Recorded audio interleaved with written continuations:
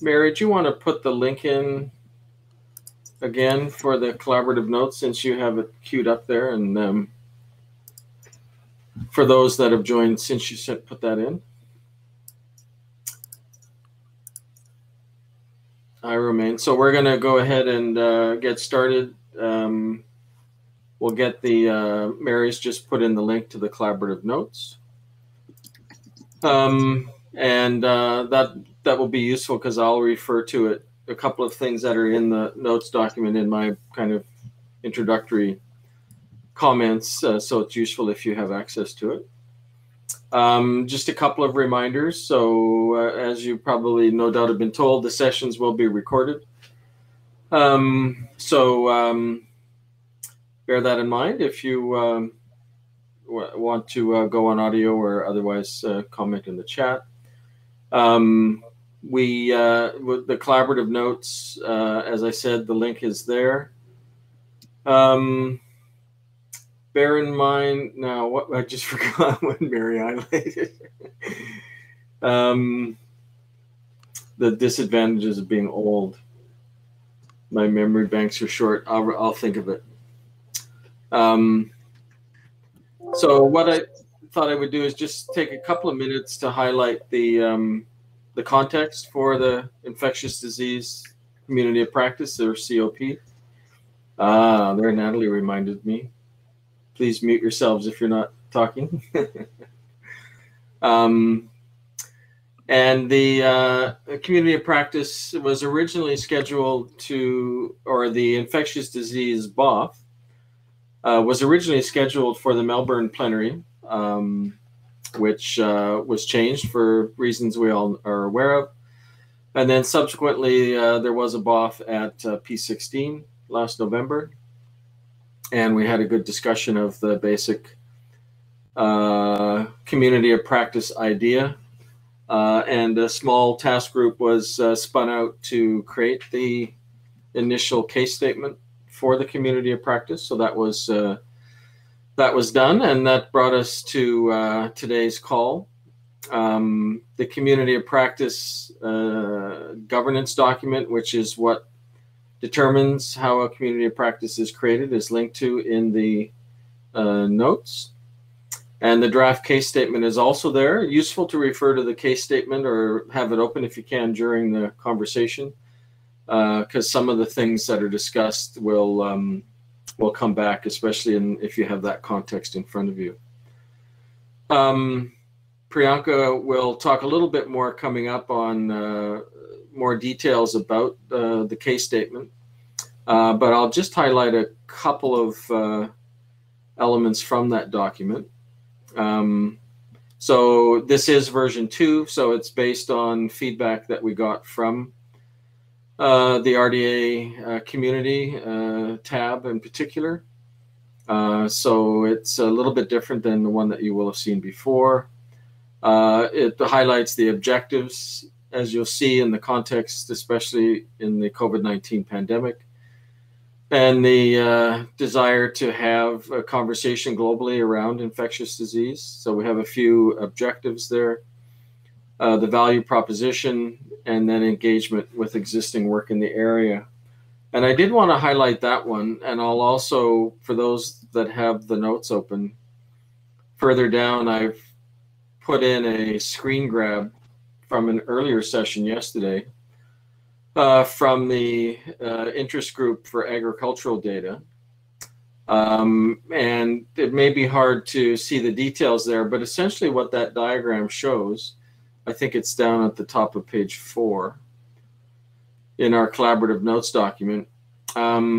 It's not obvious in here because it was a build, but there's multicolored circles in the background of this document, and that represents external community groups that are also involved in agricultural data in this context. And that includes a group like GODAN, which probably a lot of RDA colleagues have heard of.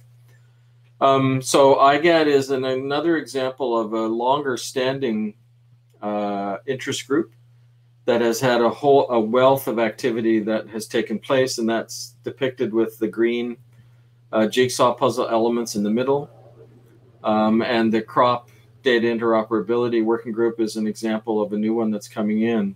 So I wanted to show this because when I listened to the session yesterday, I thought it was a particularly good description of RDA's intention with the community of practice, and that is to intersect both with the work of external groups as well as the work of internal facing RDA interest groups and working groups.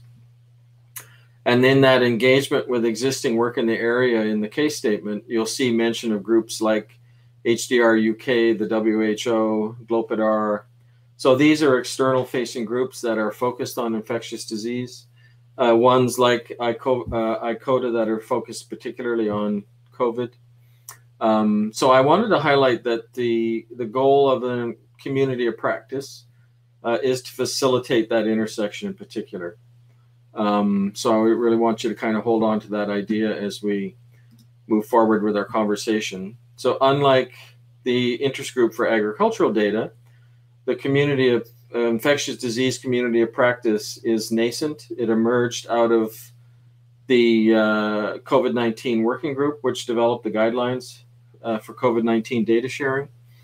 And it was thought that that effort that many of you are aware of was very promising and would help to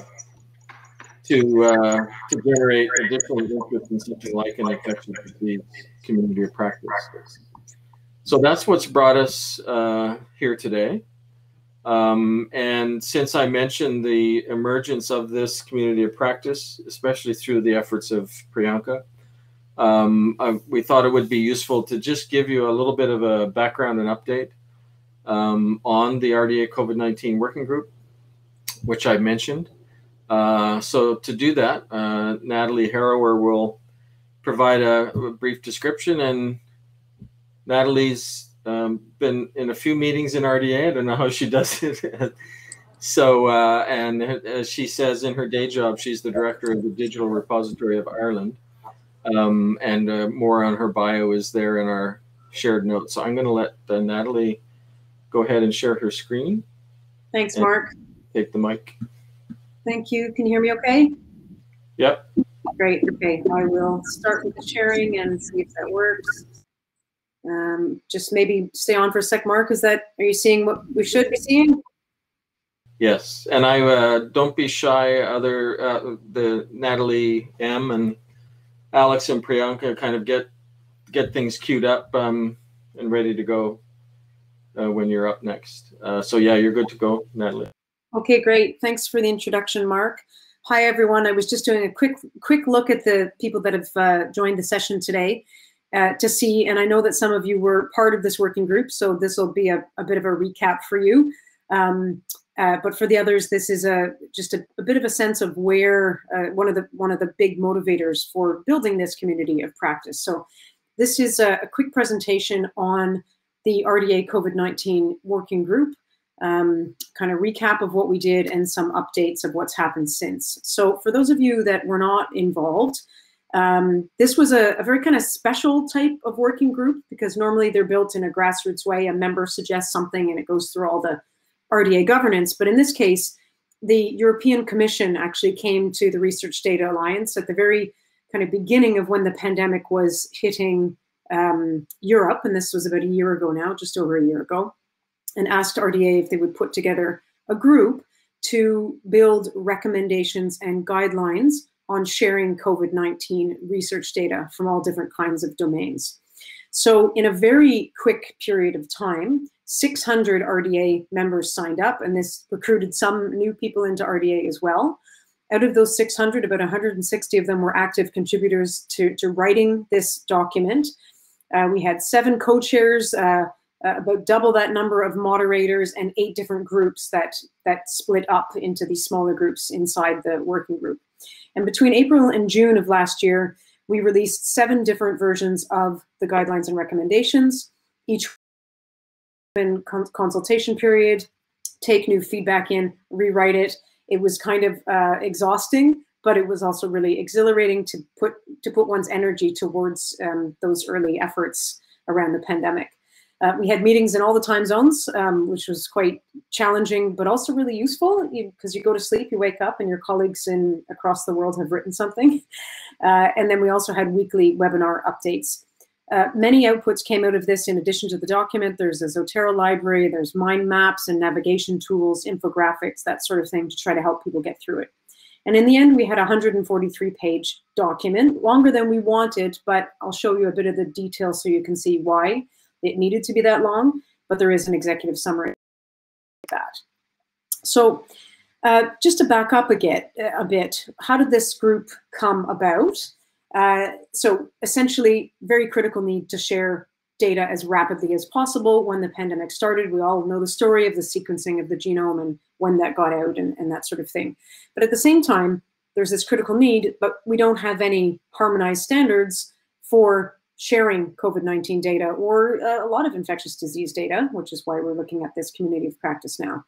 What we had to find or create were some guidelines that could try to get this data sharing going in a timely fashion, but also with a certain degree of precision. So there's a balance between those two things, and that's what researchers were facing and are still facing, really. The objectives, I'll simplify these. There's a lot of text here, but really it was to write high-level recommendations that could go to funders and policy makers to maximize the sharing of data and to try to support that for researchers and clinicians and others working in the area, but also to write detailed guidelines to researchers to say, this is how you can share your data, where, and using what kinds of standards that'll make it more usable, reusable, understandable by others. But importantly, if you see the one that I circled there, 1.2, the objective was also to build this with potential future global health emergencies in mind, to act as a blueprint for further work that we could do. So this is the part that we're getting to now by trying to build this community of practice. For the RDA COVID-19 working group, very collaborative cross-disciplinary effort. So we had sub-working groups looking at clinical data, a group looking at omics, one on epidemiology, and one on the social sciences. And then we also had at the bottom here, you see these cross-cutting groups that brought in community issues, also looked at research software in addition to data and other outputs. We had input on Indigenous data sharing guidelines, and also legal and ethical considerations that cut across many of these different areas. And if we do a little bit of a dive, when I said before that there was quite a lot of detail, I will show you a page pulled out of the omics section. So this is section 4.4.2, guidelines for host genomics data, and subsection 4.4.2.2. So quite ordered and detailed. And here you can see recommendations on which repositories to use for different kinds of data. So it goes down to this very granular. We also had a series of overarching recommendations. There was an editorial team that was working with all of the groups on a weekly basis to try to pull together these different outputs. And what we started to see over time is that the 8 different groups, there were certain recommendations that were coming out of all of them quite consistently, similar kinds of things. So we had a section in the document that looks at these kind of overarching or key recommendations. And I won't go through them, look at the document or these slides I can share and you can look at them later. But what you'll see here are a lot of recommendations that are really around open science, around fair data sharing, the use of trustworthy data repositories, the desire to make your data as open as possible in whenever that is, whenever you're able to, these kinds of things. So key areas that the Research Data Alliance deals with, but their iteration or their importance in the midst of this global health emergency became even clearer. Since that point, so this was June 30th that we put out the final release, and it was a collective sigh of relief because people could get a little bit of their lives back at this point. So again, I don't think the community of practice will work with the same level of urgency, but that's what we were dealing with in that moment. And since then, there's been a lot of work going on by the group itself and by subgroups to release further outputs. Here's just a few that are in peer-reviewed journal articles, relatively recent. So the group wrote an article that kind of summarized the key highlights, something to get it out there and to disseminate better to welcome open research. There's a new version of that coming out soon. There was a paper done that looked at the way that the group actually worked from a kind of sociological perspective, using this concept of radical collaboration. That's pending publication in open research. And then we also penned a kind of quick letter to Nature in response to an article that came up there saying, hey, we really need data sharing guidelines. So that's motivated us to let them know that in fact they do exist, and we put those in context. There are other articles that have come out. Again, this is just a smattering of a couple of them here that are on their way. One bottom left, emerging from the legal and ethical considerations group.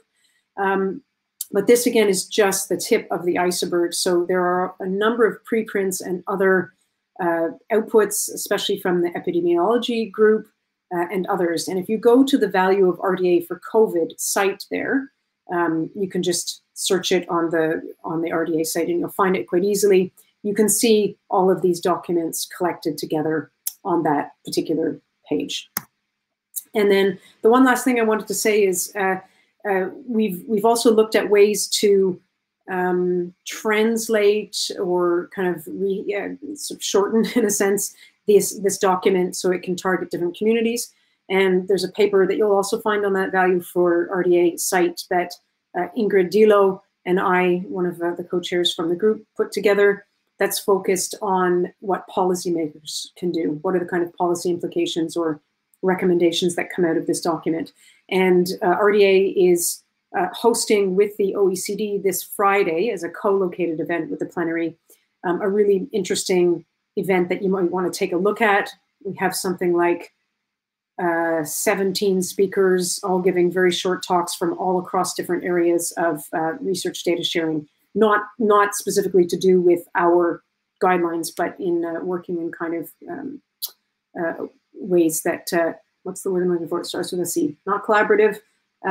Anyway, similar ways. So you could join us at that event possibly, and you'll see that on the RDA plenary website on the co-located page. And I think that's my last slide. I'll stop sharing. And everybody heard me? We heard you. And okay, you were probably thinking of complimentary, maybe? Thank you. I knew it. I was like, we've seen each other so much the last few days. We're thinking the same. You're like reading my mind and filling my words and things. You should put the voice on and just say complimentary. Okay. Thanks, Natalie. Thanks. Good to see the additional work that's come since the group finished up the initial data sharing guidelines. So thanks for that. Any questions or comments? I noticed Priyanka's encouraged folks to put any items in the chat or Q&A if you have questions. Anything in particular for Natalie on the original COVID-19 data sharing efforts before we go to the next one? Okay, we will. Can I ask a question? Just to keep the discussion flowing into the next part of the agenda as well. Natalie and Mark, are there any specific expectations that you have from this community of practice in terms of the lessons that we learned from the COVID-19 working group? Anything that we could have done? I mean, we did a really good job. I'm going to say that. But anything different that we could have done in that working group that you'd like to see in the community of practice? Natalie, do you want to go first? Sure. I don't know about differently, but I will say that we brought together significantly different domains into this one group, which I think is a really important point. And the groups kind of, because this happened under such pressure, I joined this whole group 1 week in, and I thought I had missed tons. And I realized it was only 1 week in by the time that I joined. That's how quickly it is working. I just think, you know, the subgroups, if you're working on different topics, can go off in different kinds of directions, which makes sense. So efforts to kind of make sure that you can rein those back in towards whatever your common purpose is the thing. So with something like the community of practice, we're kind of broadening out the focus, right? We had a very specific one with the COVID-19 work. this is going to look a little more broadly, but I imagine it's going to have input from as many, if not more, disciplines and domains. So biting off a good-sized piece of work to chew, split my metaphor there, or is a good thing to do in the beginning. That's what comes to mind first. Mark? Yeah, the only other comment I would make, and it's so challenging at the best of times, and it's impossible in a pandemic, is to engage the practitioners more directly. So I think going forward with the infectious disease community of practice, I think it would be beneficial for the group to strategize over how we can better engage, whether it's clinicians or virologists or whatever the case may be in the work of this group. And I think that will partly come as we see focus. So that would be the only comment I would make. Mark, maybe one just quick thought on that. I know the main COVID guidelines that were put together were principally in a textual written form. I wonder if it might be useful to see what kind of outputs other than text could be useful for practitioners. So whether it's, tools that are just easy to navigate because they're in a more visual format, or whether it really is things like software or template documents, things that would be sort of practical utility for people to pick up and just run with. Yeah, it's a good point, Alexander. And we did, I think I might have seen Rob Hooft on the call. There were three additional visualizations. One was a simple infographic, which Natalie showed elements of in her slide deck. Second one was a visual mind map, which kind of duplicated the guidelines in a more visual way, but with all of the appropriate text searchable and added in.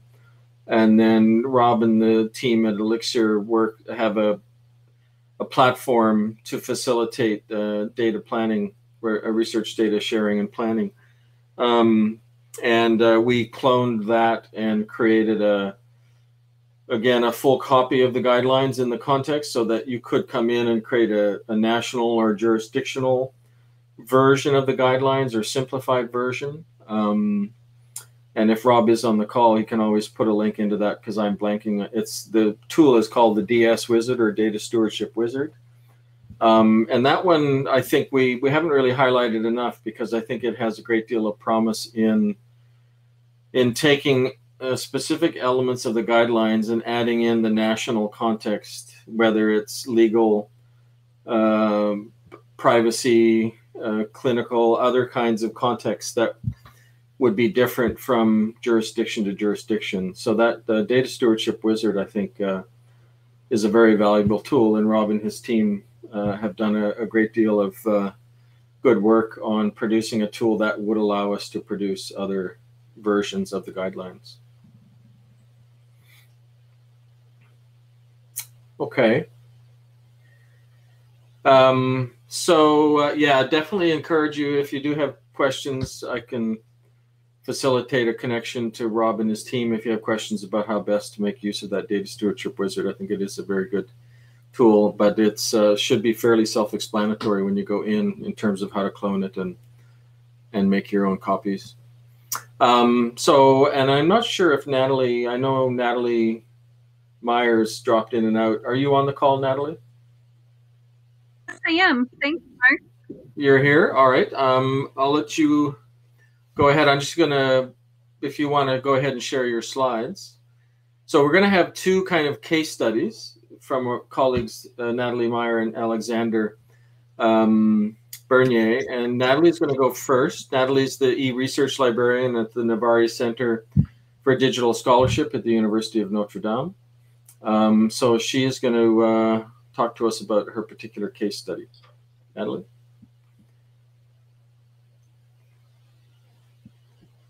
Am I sharing your slides or you? I think I am. Let's see how it goes. I've got him here if you need it. It's we're so used to being on virtual platforms, but the adjustment to different ones is sometimes substantial.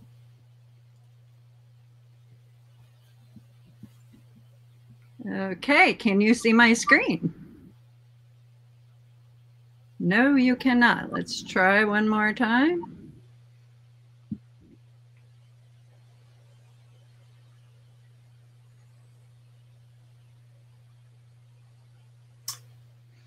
Okay, that is not working. Natalie Harrower, can you share them from the link? I will certainly try. Thank you. I put it in the chat. Let's see. Does that seem, is that That's it. It should be a brown blob. How about that? There we go. Perfecto. It's very artistic. Okay. Thank you so much. I am really appreciative of the opportunity to share with you a couple of case studies from the DeBerry Family Center for Digital Scholarship at the University of Notre Dame. You'll notice on the first slide that there is a link to a paper associated to one of these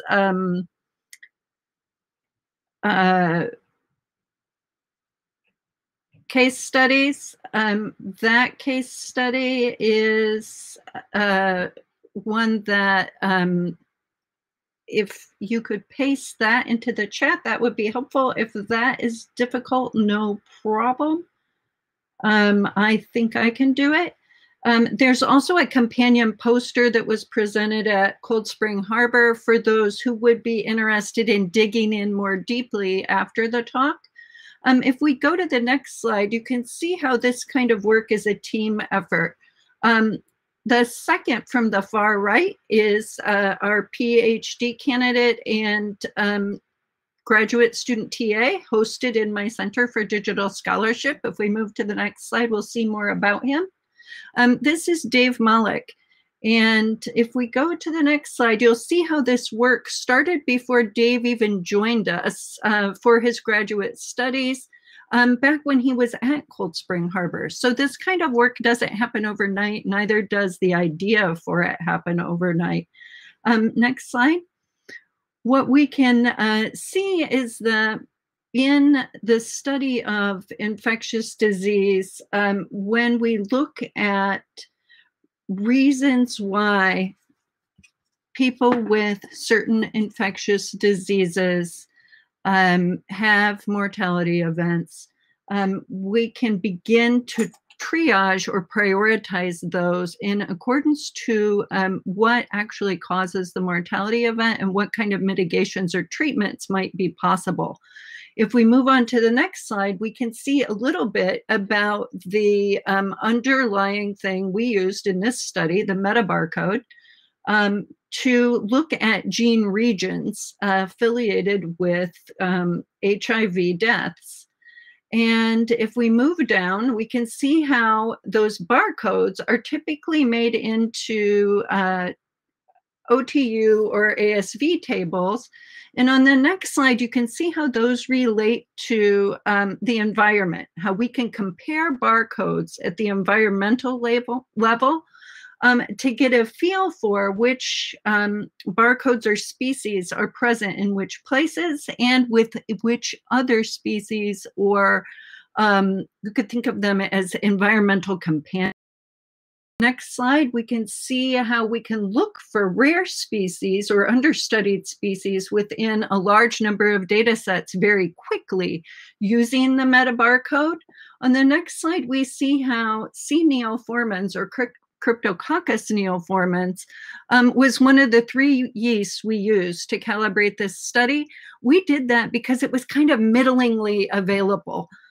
It's an opportunistic yeast. It's found in a lot of places, but it's understudied. If we move on, you can see what it looks like. This is a colorized image of C. neoformans, and you get a little information here about how this little troublemaker is a big problem for HIV patients and others who, when this opportunistic yeast becomes part of respiratory infection, it can be a deadly killer. Next slide. We can see next our pipeline for how we searched by sequence, looked for scientific papers that the gene sequence and its companion organism might be found in. And even if that species wasn't mentioned by name, but only by barcode. And then we used some topic modeling and an NLP random forest statistical method to validate that topic model in order to learn more about Cryptococcus neoformans, what its companions are, and where it is. Next slide. We were looking for the sequence, move on next. And we found that we could look for those sequences by using reciprocal blast on a subset of SRA data sets. We ran 2 searches and we downloaded each of 1,380 data sets over each query, and we blasted those.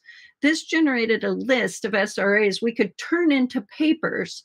And we were able to get a percent identity value of about 98%, which is great. Move on. And after finding those data sets, what we did, if you look on the next slide, is if we could grab the paper through the SRA data set via NCBI and PubMed, we were golden, but the paper isn't always attached. So then we had 2 other strategies. If it mentioned the SRA, the bioproject, or other reference, we could get it that way. Other times we had to triangulate by author and publishing date. That was tedious. And the next slide shows what our end results were and how we then used the topic model to build on a bag of words. And the next slide shows how we needed to validate that with papers that had no evidence of or no presence of C. neoformans, so that we could distinguish between positive and negative papers for validation.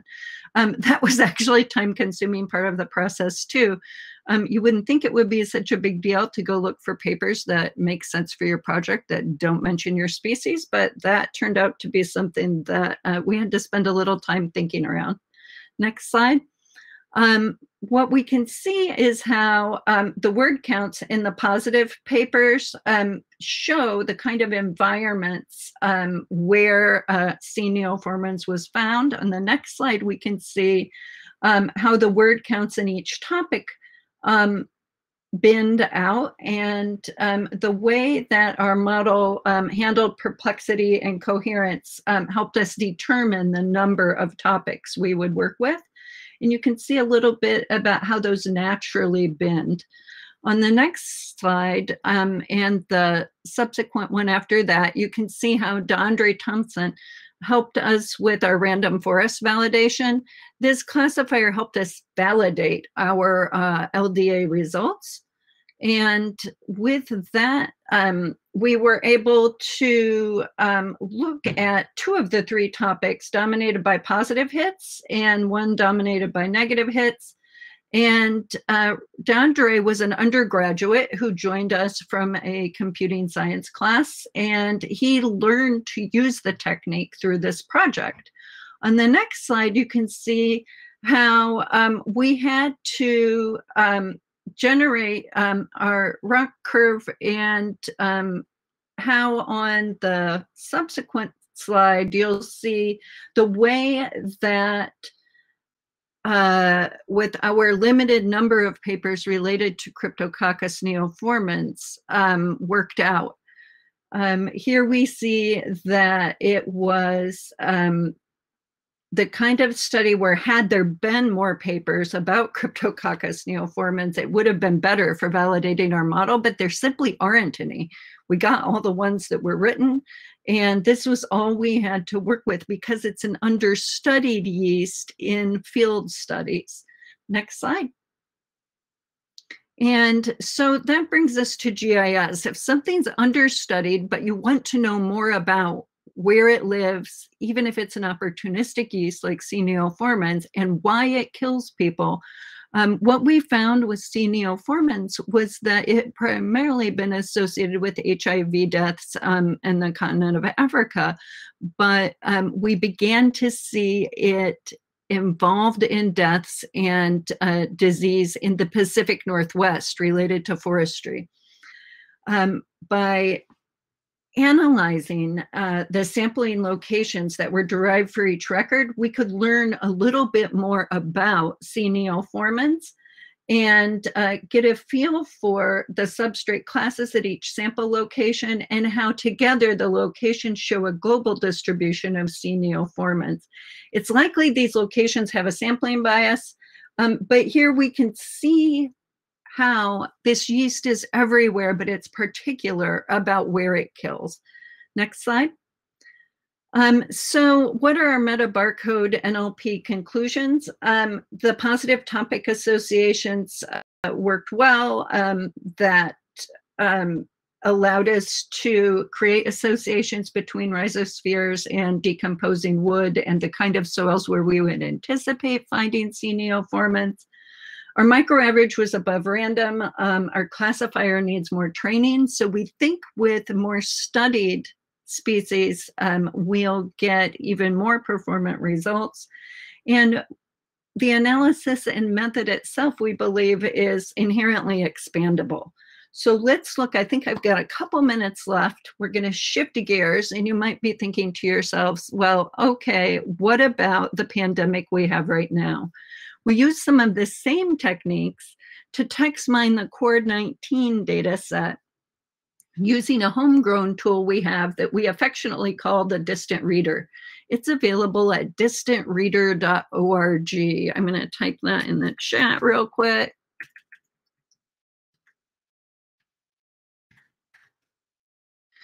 And the code for that is open source. So everything I see, you could try at home. Next slide. The COVID-19 data set is also publicly available through the Allen Institute.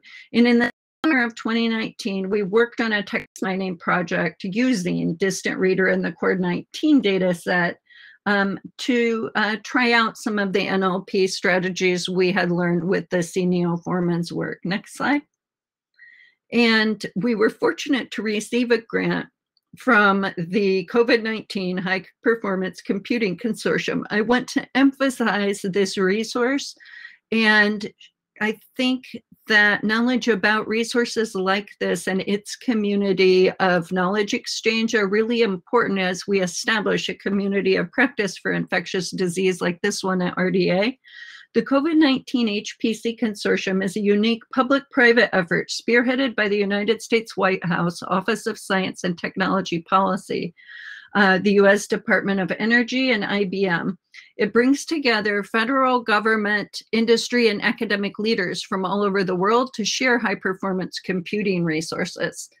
We were fortunate to receive awards to run on Exceed and later on Microsoft AI for Good Azure resources. Next slide. So we could text mine the COVID-19 data set and begin to look at ways to delve into it, even though the data set itself is not truly fair or findable, accessible, interoperable, and reusable yet. Processing the metadata in COVID-19 meaningfully alongside our bag of words from the heterogeneous text indexed by COVID-19 was non-trivial. It demands a lot of attention to workflow, sorting, and ranking features. And we also had some trouble outputting fair analysis of the COVID-19. Increasingly amplified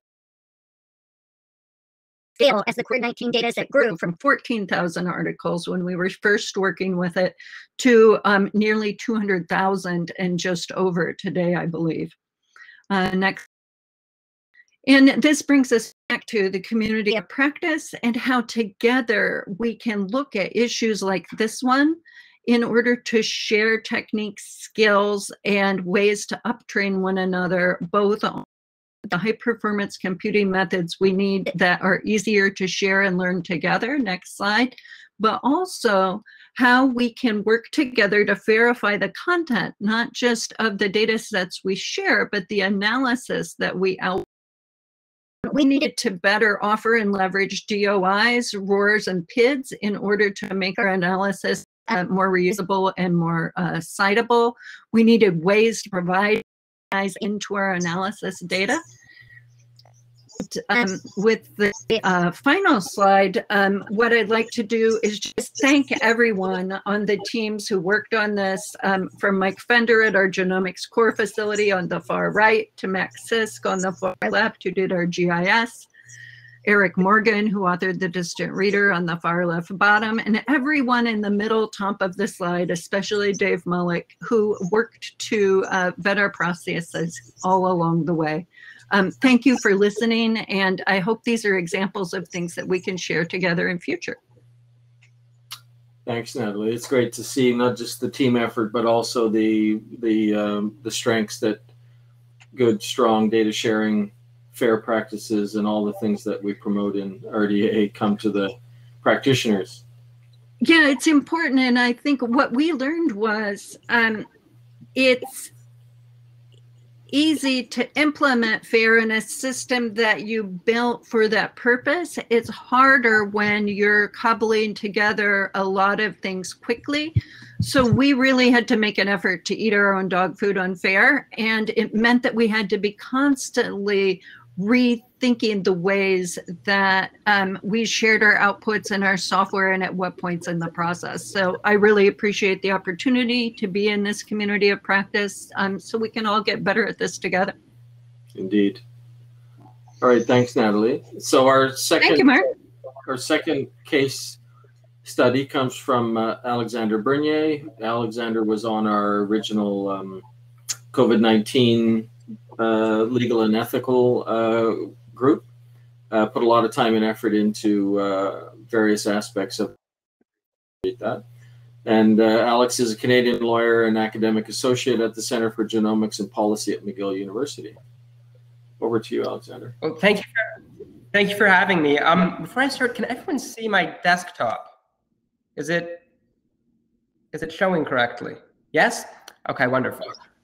So today I'm going to be talking to you, just a moment, let me open this up, about governance tools for transnational data commons.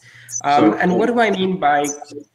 Sorry, Alex, not to, I hate to, what we're seeing is your slide navigation view. We don't see the, so your slides are kind of cut off. Either need to maximize or show us. Just a second. Let me see if this works. We also have a bit of echo coming off of you, Alexander. Not sure if you might have the Juno open in multiple browser windows or... No, it's strange. It's only open in the one window here. I'll try sharing this again. Okay. Does this work? Can you see my screen? Yeah, we can see the slide. Yeah. Yeah, that's better. The slide. Okay, brilliant. Well, then I guess I'll move forward with that. So the first question you might have is, when we talk about data governance, why is it important? And the issue that the data governance in this context is trying to resolve is the issue of normative interoperability. So many of you, being scientists or computer scientists, are probably used to dealing with questions of technical interoperability, which roughly refer to how can we compare data sets meaningfully if they've been generated under different conditions. And normative interoperability is a similar concept in a legal, ethical, or governance situation or context. And it essentially thinks about if data sets are coming from different traditions of data governance, different contexts of data collection and processing, and different legal or ethical regimes, how can we bring them together so that they can be meaningfully used and compared without breaching the rules, laws, or requirements of one jurisdiction, place, or another? And the message that I'm going to try and get across today is that governance tools play an extremely important role in making this happen. So when we talk about normative interoperability, we talk about a lot of different sort of normative contexts. And the main one that you might think of is law. So in the traditional kind of prescriptive sense, what you can and can't do with data in a particular setting. Data protection is one of the big ones that you might think of, but there's others as well, such as medical confidentiality requirements and such. From there are a number of other legal and ethical regimes that can apply. So these include things like local legal rules regarding intellectual property that might be put in place by a particular institution or a particular group of researchers. It can also mean things like research ethics consent materials, so the specific things that individuals have agreed to do with their data. And so the first lesson that we might glean with regard to this is that the barriers that arise are different for legacy data and prospective data. So the kinds of problems that one might encounter differ if the data is being generated for a particular use, whereas they might be a lot more complex if someone wants to take a large number of pre-existing data sets and bring them together for a new use purpose. And one thing that's important to remember is that in navigating these barriers and really in creating common data infrastructure for the health community, for the scientific community, that the actual communities and the institutions involved in these data sharing exchanges, even perhaps more so than individual groups of researchers, have a big role to play in facilitating this process. So the first kind of sort of governance that I'm going to talk about is prospective data governance. And how can that be achieved? And some traditional approaches that happen and that have been helpful in health consortia are the use of things like standardized consent forms, data governance practices that are sort of agreed to from the outset, meaning that it is much easier to sort of come up with a data governance model, get a large group of different institutions on board, and then implement than it is to sequence or collect data and then sort of try and build the wheels while the train is already in motion, so to speak. Other tools that are extremely useful in this context are common consent practices, common data management practices that have already been devised by either standard setting bodies or consortia such as the Global Alliance for Genomics and Health, the International Rare Disease Research Consortium. And so in the prospective context, it's often important to think about what kinds of uses the data will be put to, and then how to minimize the barriers that arise in actually doing so, both at the contractual level, at the institutional level, and at the ethical level. Regarding legacy data, options naturally become more limited in the sense that there are already a number of competing normative orders that apply to the different data sets. So the data arises from a number of different silos, and usually certain governance conditions will have been imposed through a large number of different documents. You can think of intellectual property, contracts, institutional policies, and so on. And then it becomes a question of seeing how they can be reused for secondary purposes. So this can look like anything from comparative documentation, really a consent filter, if you will, to go look at the different data and say, well, we can't change the permissions that are applicable to this information, but maybe we can look at the different permissions and see where there might be some overlap, see where maybe it's possible to bring these together for a common secondary use. Other more traditional methodologies include ethics waivers of consent, recontact, data de-identification, and anonymization, saying, look, we see all of this data. Maybe we can't make the data, the permissions in the data compatible as they are now, but maybe there's a way to change this, either by cutting the Gordian knot the whole way through and just de-identifying the data, removing the issues, or by going back to the participants and getting a fresh consent. But I think those are sort of some of the more traditional approaches. What I want to talk to you about today are technological data governance tools. So just like in fields such as bioinformatics or computational genomics, there's a litany of information that's being generated, and that it's not simply a question of going and looking at the information that's there. It really does become a question of having proper tools, computational tools to explore large quantities of information, organize them and understand them, just as this has helped us sort of deflate the problems involved in assessing large quantities of health information. Similarly, it's my contention that these tools or these same kinds of tools can be useful in simplifying the problem of data governance in spite of legal, ethical complexity, and I think increasing complexity. As many of you probably already know, data governance and data privacy legislation has only become more complex with time, and research only started to involve more and more institutions, more and more stakeholders, and so it's really necessary to devise and use tools that are, sort of computational in nature and capable of parsing through the large quantities of normative information that can apply to data to better understand it. So what kind of technological tools exist today? I think there's maybe two main families of tool that I'd like to talk about. And the first one is kinds of tools that are helpful for understanding and expressing the governance conditions that are applicable to data. So many consortia have started to create things like data structures or ontologies for expressing ethical and legal conditions applicable to data in a way that's standardized, meaningfully comparable, and sometimes even machine readable.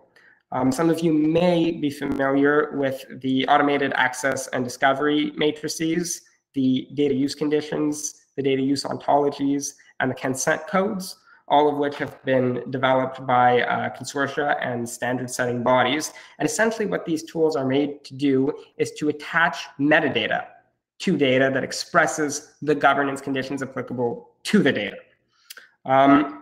The second family of technologies, and these are the ones that really are more in emergence, aren't so much about expressing and understanding the data governance conditions that are applicable to the data, as they are about really sort of, again, cutting that Gordian knot and sort of saying, if we can't understand all the governance conditions applicable to this information, maybe we can get the analytical insights out, the research insights out of the data without having to get into that ethical, legal, normative muddle, so to speak.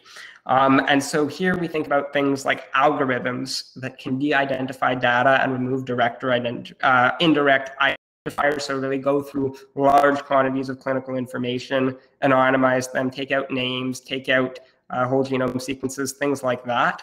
But we can also think of things like secure multi-party computation or differential privacy, which are really about saying, let's mathematically show that we're getting the analytical insights out of this data without compromising the identities or the privacy of any of the people who are in that data set.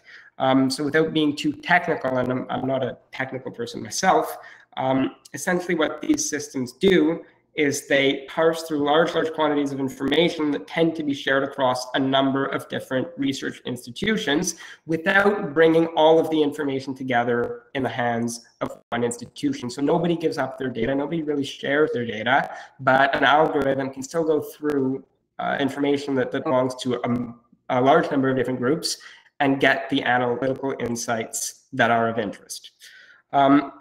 I think I'm becoming a little bit pressed for time, so I'm going to move to my last slide here. And I guess the cross-cutting message that I really want to get through in this talk is that health organizations, standard setting bodies like the Research Data Alliance, amongst others, have an important role to play in building governance tools for health consortia. A large consortium or a standard setting body is more than just a larger version of a research study or of a research coordinating organization. Ideally, entities can act as a form of governance and legal infrastructure for researchers to rely on in making sure that their data can be used for a very long time. So this can be achieved through setting up repositories to shepherd the data for a long time and outfitting them with specialized personnel that are able to help navigate the ethical, legal, normative conundrums applicable to data. And more than that, to invest in the creation of more technologies that can help researchers get access to analytical insights without losing the privacy of the individuals whose data is shared. Thanks for your time. And if you have any questions, I'd love to hear them. Very great. Thanks, Alexander. So two very different talks showing the range of issues and conversations in this space. So I guess it gives us a flavor of what's involved here. Priyanka, did you get your screen sharing worked out, or is Natalie sharing for you? Natalie's sharing for me. I've posted a couple of questions if we have time to answer those questions. One is for Natalie and one is for Alexander. You know what? I'm going to suggest we might consider those towards the end, Priyanka. Just we're about 10 minutes behind, so we have 30 minutes left, and I want to make sure that we see the outcomes that we were looking for in terms of the community of practice. But if you finish up your piece sooner, then we can certainly go there. So if you want to share the screen there, Natalie. There you go. Priyanka, of course, as I mentioned at the top, is the spark that led to the infectious disease community of practice effort. And Priyanka is a data specialist for the Melbourne Data Analytics Platform and a health informatics specialist for the Australian Partnership for Preparedness Research on Infectious Disease Emergencies. So Priyanka, I'm going to pass it over to you, and I guess I'll leave it to you how you adjust the time in order to accommodate where we are in the schedule. Thanks, Mark. Yep. Thank you. So what I'll do is, because we're running a bit behind, oh, I think I lost the audio there for a bit. Hear you. Yeah, we can hear you. I'm back. Thank you. So what I'll do is, because we're running a bit behind, I'll sort of merge the next two agenda items. So I'll go through the draft charter, some of the key points in the draft charter, which is open for feedback and comments. And I might post that link again now so people can see it. And then if there are any questions, I'm happy to take those questions now and also facilitate a discussion. So I won't, so please feel free to, I can't see raised hands. You don't have that function, but yes, I'm happy to have a discussion as I read through the charter and discuss some of the key points. And I'll let you know if there's any. Yep. So can we go to the next slide, please, Natalie? So a bit of a background. I think we've all seen in the past year or so that the amount of data that's generated in order to respond to the pandemic is massive, and there's a lot of information that's being generated on a daily basis, and it's really hard to keep up with that amount of data.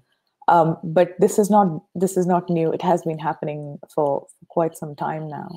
And because infectious diseases spans across healthcare settings, community settings, and has a lot of different elements to it, there's always been the issue of big data and the timeliness of that big data and what needs to be done with the data as soon as it's collected.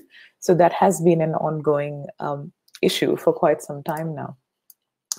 And the surveillance is one of the most exciting opportunities where one can think about the level of maturity one can achieve in terms of sharing data. So the past health emergencies have also demonstrated the challenges associated with sharing information, as well as shown some key examples and some success stories, how sharing data can actually facilitate the response and make it more timely and make it more quick. And that's why I keep saying the timeliness is the key. And the ongoing crisis has also highlighted the importance of a coordinated response, but also reinforced the need to have a global community of practice. And one of the reasons why we're seeing the united efforts, not just in this space, but in every other space, is the virus doesn't have a boundary. It has traveled across countries, across jurisdictions, and it is not just a health problem, but it's also a socioeconomic problem, which is why it is important to have diverse voices in this community of practice, have diverse opinions, perspectives, expertise, skills, where we can all have a coordinated response and build this community of practice that then leads to the development of social and technical infrastructure that can then be adapted to local settings to expedite the collection, sharing, and reuse of data. And when I say the localized settings, I mean as if I were to give an example of legal frameworks that are quite different depending on the jurisdictions. I mean, here in Australia, within the states and territories, and my view is quite narrow, so I will talk about only Australia. The states and territories have different policies with respect to consent, sharing of information, the information that can be shared during a pandemic. So even within Australia, the diversity of the legal frameworks that enables or acts as a challenge in terms of sharing information tells us that a global community of practice is required, but that global community of practice needs to be adapted to local settings. Can we go to the next slide, Natalie, please? So why do we need this? And as I said before, pandemics are a multidisciplinary issue. It's affecting employment, it's affecting housing, it's affecting mental health, it's affecting, and not just the physical health, there's long-term implications to the economy, long-term implications to globalization, movement, and there's a lot of information there that one needs to sort of recover. So thinking about the recovery, not that this is over by any means, but thinking about the recovery phase, what would the recovery phase look like from a pandemic? And a lot of us most of us in our lifetime have not seen such a crisis. And that also highlights the diversity in the information ecosystem, not just from the health perspective, but other perspective as well.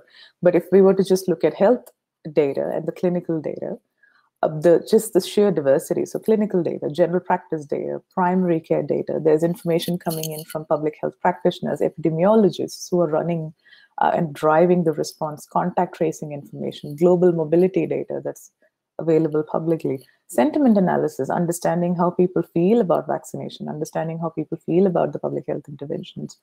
There's that, and there's genomics. Genomics has been one of the key factors in driving early the understanding of the spread and understanding of the genetic diversity of the virus. That information was not handy back in other pandemics, but it was not at the maturity level that it's at now. Which also brings us to data versioning. So if there's a public health response that's triggered, what is the last version of data that you have access to? When did the data refresh happen? Have things changed? I mean, here in Australia, it's not exactly data versioning, but I would say there's a lot of concern about smaller numbers of cases that we have and the way those cases are reported, because a small number, a small jump from, say, 10 to 20 could trigger a massive public health response. Do we have access to up-to-date information? That's where the timeliness, real time is the key there. And that's why data versioning is at that point is important. The versioning of the information, the timestamps, and the accuracy is quite important. And like I said, there's local and international implications. We need to drive the dialogue for the practitioners, as this has been raised a couple of times before in this conversation, that there are busy practitioners who are otherwise on the best of the days are hard pressed for time. They don't have time to engage in discussions where they can write lots of texts about enabling access to data. They need to do what they need to do in order to keep the community safe. And during a pandemic, it would be difficult for any kind of practitioner, whether it's a clinician or an epidemiologist working at, say, the CDC or departments of health, to facilitate a dialogue or drive the message that we need to share data, because at that point, the priority is to contain the spread. At that point, the priority is to keep the community safe. There's also a need for knowledge base. And that's, if I were to give an example from Australia, at the start of the pandemic, there was a lot of information that was scattered all over the internet. And we, a couple of collaborators, we did a sort of a survey or just asking clinicians and frontline responders what the key priority is in terms of information. And the key priority was to have up-to-date access to information in a visual way, and not buried in the internet, people going through many, many links and to find what's out there. And that's where the community of practice aims to build a knowledge base as well. Can you move on to the next slide? Thank you. And this aligns with the RDA mission and vision. So it's a framework for collaboration. It aims to go across the geographical and domain boundaries and help develop a common understanding of infectious disease data management. And when I say common, again, acknowledging that jurisdictions are different, domains are different, but just a common understanding of what the data management should look like globally, whether it's to do with harmonization, data versioning, governance tools and legal frameworks that enable sharing of information, which then can be adapted locally. This community of practice will also enable collaborations to address key challenges in the area of infectious disease data management and facilitate important conversations between researchers, practitioners, and the community. And the grand vision is to build social and technical platforms and infrastructure to make this happen. Can we move on to the next slide, Natalie? Thank you.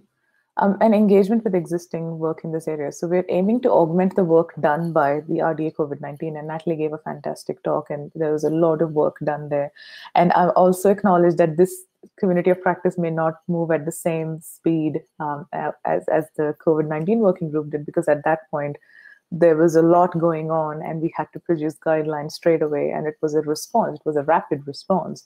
But this community of practice will move at a slower pace, but try and have a broader remit, bring a lot of people on board in terms of the key voices that we need.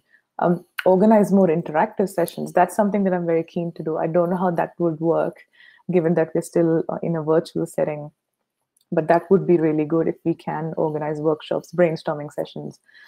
New interest groups and working groups could spin off from this community of practice. And we're also proposing localized adoption of the international community of practice, interactions with key stakeholder organizations. We also propose partnerships with discipline, domain-specific funding opportunities with industry associations, organizations, and media. Can we move on to the next slide, Natalie, please? So what are the proposed outcomes? And because this draft is still open for feedback, I do acknowledge sometimes I tend to get carried away and come up with amazing outputs that I feel we can achieve, but sometimes things are not very reasonable. And I think as we go forward, the draft will change, the charter will change, and the proposed outcomes. Some people will give me a reality check that, no, this is something you can't achieve in 16 to 18 months. And at that point, the draft will obviously undergo some changes. So what are the proposed outcomes? What we want to do is identify key international and local leaders and change agents who would be keen to be actively involved in this community of practice. I'm aware of non-clinicians and non-public health practitioners, at least here in Australia, who are not directly associated with the clinical domain or the health domain, but are working in the area of infectious diseases, which is a very interesting space to be in, because they're investigating the social elements of it, the economic challenges associated with infectious diseases. So someone like those people who wouldn't otherwise directly be involved in the response, but are interested in this space. Also identify key priorities in the infectious diseases research community with respect to data and information management. And like I said before, I'm very keen to organize workshops and interactive information sessions with infectious disease researchers, doctors, clinicians, practitioners, data specialists, stakeholders, community representatives to achieve outcome, the second one. And again, also make sure that we're interacting with vulnerable communities who are negatively and more severely impacted by these kind of health emergencies, and also during the routine, the life before this pandemic happened. And also make sure that we engage with community leaders who represent those communities. Document a list of current data holdings and resources held and utilized by infectious diseases data researchers, practitioners, collaborators, networks, and decision makers. And speaking from personal experience, sometimes there's so much to do during the response, it's very hard to keep track of all the information that's floating out there, but it's critical for response. The other set of proposed outcomes is to identify existing data definitions, standards, formats, repositories from the resources that are currently informing the pandemic response and that also support routine research. Whether it's understanding different ways one diagnoses the disease, what are the key indicators of disease, how do you measure quarantining periods? So as of now, we're seeing a lot of information that changes also regularly as new evidence emerges, but that would look slightly different during routine research, because at that point there's enough evidence there to come up with the standardized definitions. But I think the CoP can facilitate that discussion. The CoP can act as a knowledge base for those definition standards and formats. And map the variations from the data definition standards that were identified to develop recommendations to make the data and systems more interoperable. And then identify the analytical tools, methods that actively support the processing of infectious diseases data during routine research and during emergencies, which is also not restricted to the health and science domain, which also includes sentiment analyses using publicly available data, mixing up words. It's 2 a.m. here in Australia, in my defense. Global mobility data that informs whether or not lockdown measures are successful, whether or not people movement has reduced, and whether or not that actually has an impact of case numbers going down. And then identify the data elements required to inform response and identify gaps in the data collection process. Next slide, please, Natalie. And then map those data elements that we've identified that inform response to a decision and that inform response to a decision-making tree. Now, this decision-making tree will contain provenance, licensing, contextual metadata to identify the data owners, where the data is being generated, with whom the data will be shared, how the data will help inform response, and then we can develop a blueprint for an infectious disease data management and analytics platform. So the operational mechanism is this community of practice will aim to meet, and I promise I will drive it a lot more, and the other co-chairs involved will all aim to drive it more, meet more frequently. Our case statement is live now, and I think the second draft looks pretty good, which also will drive this community of practice further. So we're aiming to meet every 3 to 4 weeks virtually. The meeting times will be alternated to accommodate multiple time zones. I would like to meet at a time where I don't have to sacrifice my sleep. We will use Google Docs and slides where we can develop our documentation, and we can use that for communication as well. The idea is to develop a blueprint, like I said, and I think that keeping that in the forefront will be quite critical for us to remember that this is the endpoint that we're getting at. We want to facilitate data management as well as data analytics.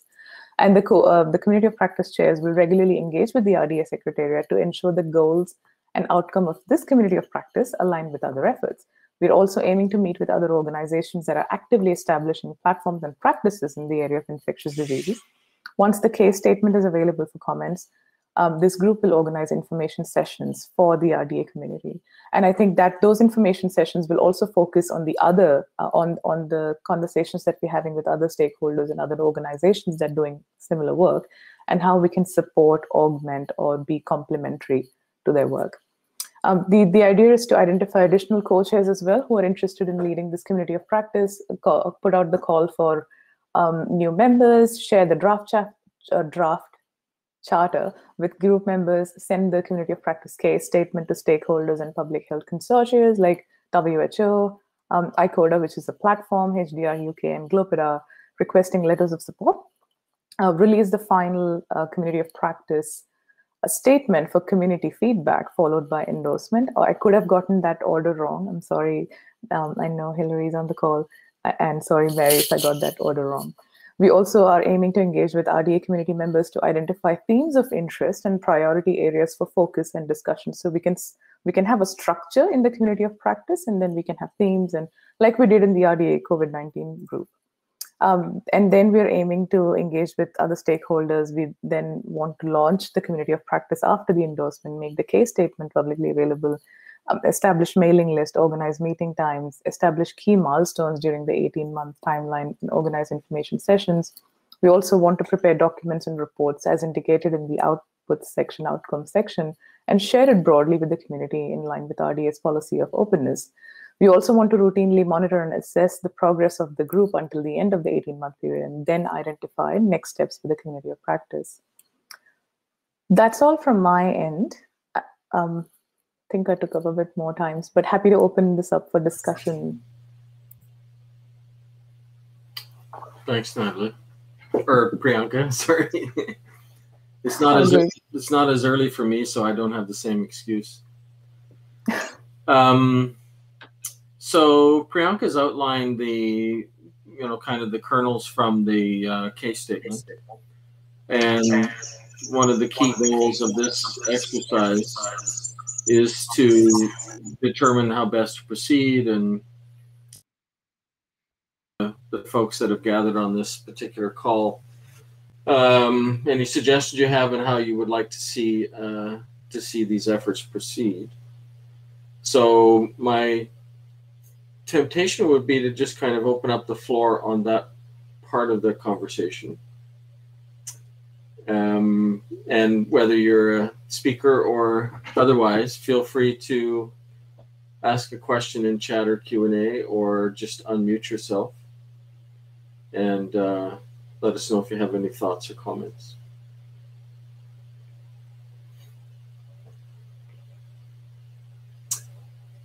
And while people are thinking about that, I will kind of go back to my original point about IGAD, which is the kind of a similar group, if you will, to what's desired here in the context of agricultural data. And that group has been active since the beginning of RDA, I think since the very first meeting. So they've had, in essence, the same kind of timeline in which to carry out a range of activities. And so we have two very different approaches to communities of practice, one creating it from scratch and the other from a lot of the work that has gone on before. So any thoughts or comments on moving forward? I might have one very quick thought, and it's to pick up on something that Priyanka said specifically about the idea of, not just having a group, but also hopefully eventually moving to having some kind of platform. And I think that in a sense that's important, because really I think that the best standard setting bodies and the best groups for sort of, building things like these have an approach and also have a model. And I think that can breed a lot of other groups either coming in and contributing to the existing model, building upon what's there, or adopting it themselves, more so than just having one or just having the other would do. So I realize it's an ambitious proposal, but I really liked that you included that, Priyanka. Yeah, good. Thanks, Alexander. And I noticed, I think it was Romain who, there you go. Did you have a comment? Hi, yes, just a comment about the community of practice formats. I don't know very well this format, but thanks for your presentations. It's highlighting some great things for the outputs. I'm really interested by the output and by participating, but not as a co-chair, because I think I will never have the time. I'm involved in a European research infrastructure on ID pathogenic agents, and we are building several research program on data management on this subject. So I think that it could be great to have something like correspondent members that could be active members to join all these démarches and these programs to the community of practice. I don't know what you think about this idea. Yeah, no, it sounds good. Romain, Priyanka, did you want to comment, or? So it does sound like a good suggestion. Taking that on board. And there are kind of elements of what Romain just commented on in Rob's question, and that is that, should the community of practice spin out working groups, discuss gaps with other interest groups, as he highlighted, the agriculture one started as an interest group, and then spun out several working groups. So that certainly is a good suggestion. And then Rob also highlights Priyanka's mentioning the versioning interest group. So I think that does point to the fact that community of practice is a long-term conversation with a range of activities. And I think for the next, I can imagine, I don't know, Priyanka, what your thoughts were, timeline, but I would say for the next year, I can see the group discussing key interests and determining what kinds of working groups or work packages they might define. Did you have particular thoughts in mind, Priyanka, in terms of, for example, Romain or Rob's suggestions about particular activities? I think that's really valuable, and that's how I envisage this community of practice to go ahead as well, to actually spin off interest groups or working groups and then have specific outcomes in mind, because this one community of practice can't do everything. I think my understanding and my vision is that the community of practice sits there as an enabler and a facilitator of these dialogues and brings diverse voices together. But when there is a key priority area, which could be, say, developing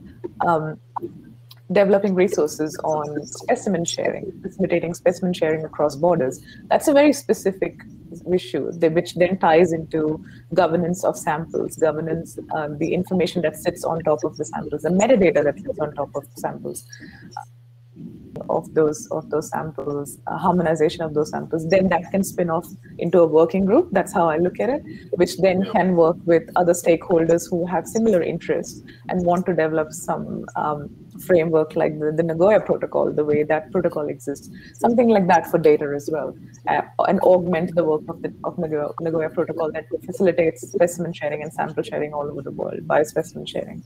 That's how I look at it, with depending on the key priorities and key challenges that people identified, we could have interest groups or working groups that could work towards that. And I see in the Q&A, Samuel has asked if there's representation from the Global South.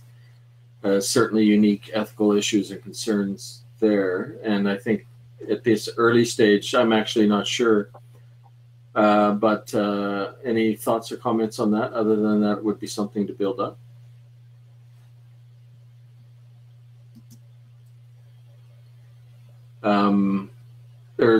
There is also obviously a strong intersection with a couple of the SDGs, Sustainable Development Goals, which was talked about in a session yesterday, I believe.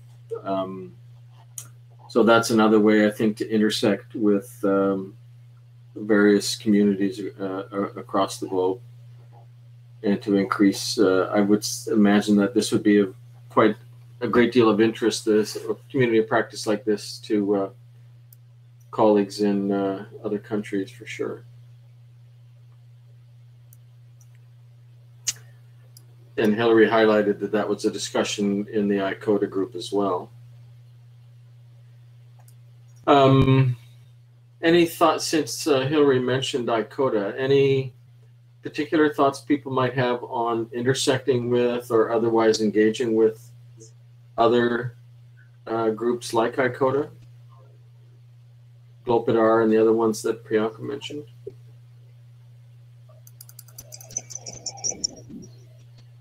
I suppose it's a strategy to develop.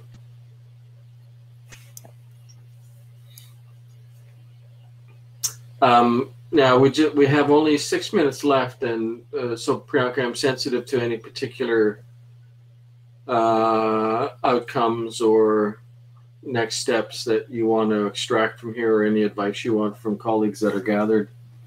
Was there anything else in particular that you can think of?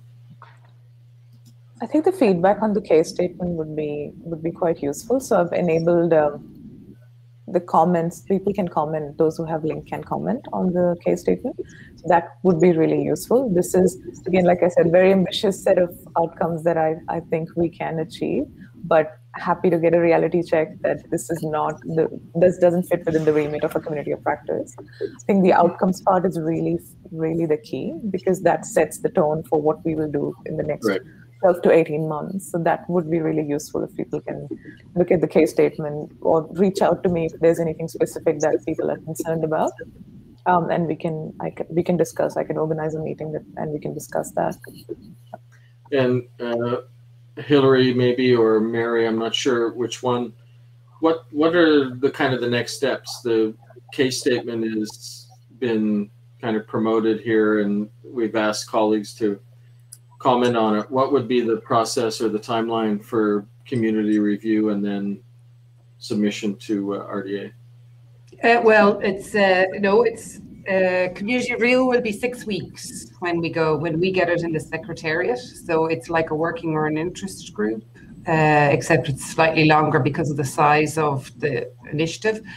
So instead of 4 weeks, it's 6 weeks. It goes out for public comment through the thing, and then it goes through the procedure to, if there are any comments, they go back to you. We ask TAB and then eventually council. We will try and fast track them, but the 6 weeks time frame is fixed. Yeah. So when does that 6 weeks start? when it's officially submitted with the letters of support, etc., to the Secretariat. Gotcha. Yeah. So bear in mind that you can get people to comment. That's when you get your feedback on the case statement too. I appreciate that if you get it done now, you will, obviously get more. Yeah. But and perhaps what we could do, if you want to do that, is try and highlight the fact that it's open for pre-community review now. Also, if you're open to that, the Secretariat can definitely help there. Okay. And we've discussed this before, that the case statement then being sent to stakeholders and partner organizations will help them provide letters of support. So as soon as this case statement has reached a shareable format and looks good and captures everything that we want to do, we can then open it up for, we can send that to the partner organizations and other consortia for letters of support.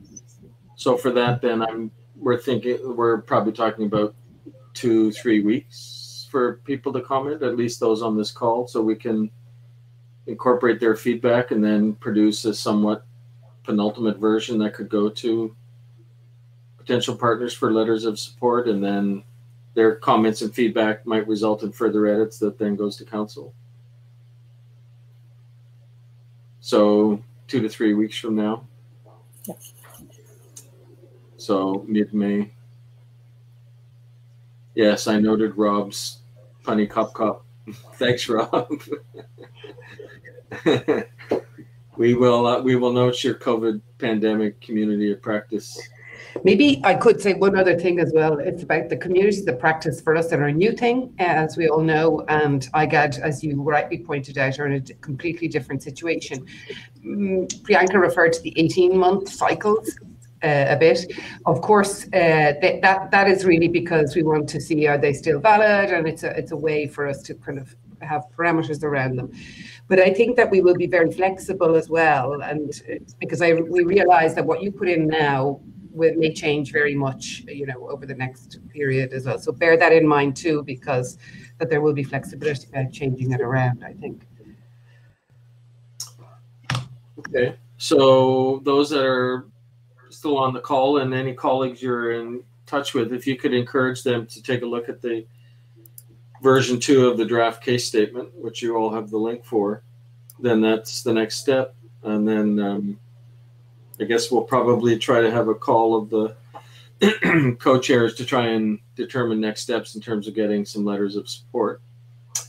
Priyanka, any final words as we wrap up in the last minute here? Just wanted to thank all the speakers today and everything, all the effort that everyone's been putting in and all the fantastic work that people are sharing here. Just wanted to thank everyone and looking forward to positive feedback from the community and looking forward to people's comments on the case statement and taking this community of practice forward. Indeed. And just to Romaine's question, we will make sure that there is a mail out to everybody who's filled in the table. And so thanks for your participation, and for Priyanka for getting this moving and staying up till whatever it is, Australian time. All right, thanks everyone. We'll be in touch. Thank you. Thanks everyone. Bye. Anything else you want to touch on, Priyanka, before we hang up? I think just like I said, I think the case statement between the